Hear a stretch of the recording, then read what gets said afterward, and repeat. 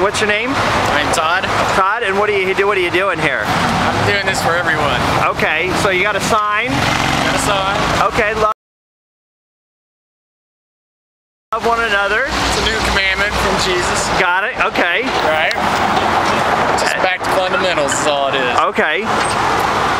And so you're preaching that we need to, your idea is what? Not preaching, I'm just kind of hanging out. Okay, you're hanging out, Now just letting people know. the sign speak for itself. Letting people know that it's okay to love one another. Yeah, it's just like a nice message to see on your way home from work.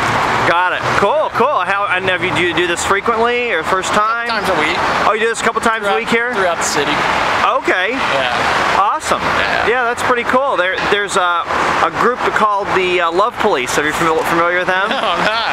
Yeah, you got to go check out the Love Police Arizona. All right. And we have, there's people that go and do this type of activism. Really? Where? We've done it down at the ballpark.